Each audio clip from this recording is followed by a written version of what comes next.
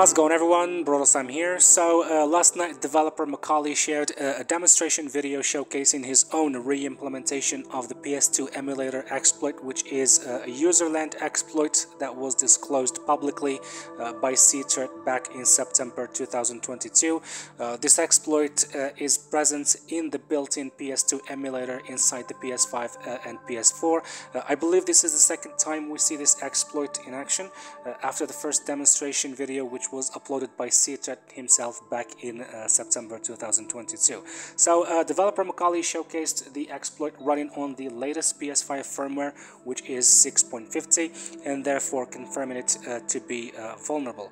He also tested it on PS4 5.05, but it should also work on the latest PS4 firmware 10.01, since this bug is unpatchable and is present in particular PS2 games' save datas, which have exploitable save datas, and as long as the vulnerable game is installed on your PS4, the console remains vulnerable to this bug as a whole, which is kind of hard for Sony PlayStation to patch this bug as long as the game is already on your system.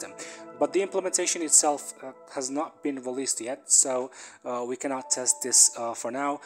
We may see a public release in the coming days or weeks, but more importantly, we're waiting for Cturt to publish part 2 of his exploit write-up, which is the arbitrary code execution part. Cturt mentions that it's possible to run PS4 homebrew apps inside the PS2 emulator, so they are PS2 homebrew apps built in and function as PS4 homebrew apps. Well, built, not built in, so they are built and function as PS4 homebrew apps.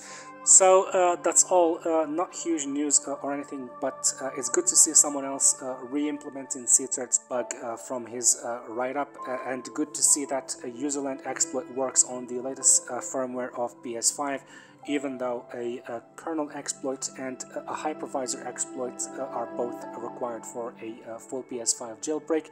It's also good to see that it's working on PS4 as well. Speaking of hypervisor, developer David Miller has announced that he has obtained the AMD desktop kits which he needs for his research on the PS5's hypervisor.